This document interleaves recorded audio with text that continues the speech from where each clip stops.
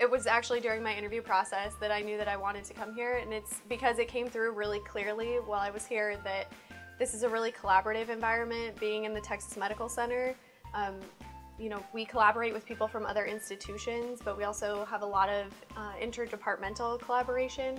If I don't know how to do a technique, I can always go to one of the cores. They can teach me how to do it. I can become certified to run, state-of-the-art machines. I do a lot of cell sorting.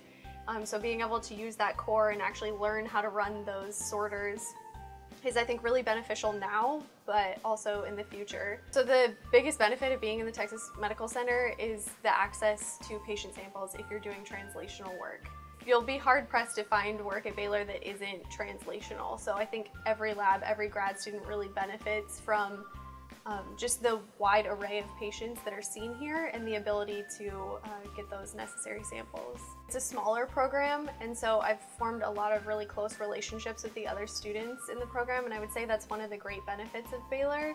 You build these networks and collaborations really early in your career, and these are friends that I'll have for the rest of my life, and I really am glad that I came to an environment where that was fostered.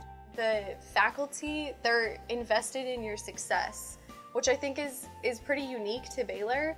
They want to see you succeed. I mean, you are ultimately the legacy of Baylor College of Medicine is what you go on and do with your career. So everyone wants to see you succeed. There's help along the way, and I really like that about Baylor.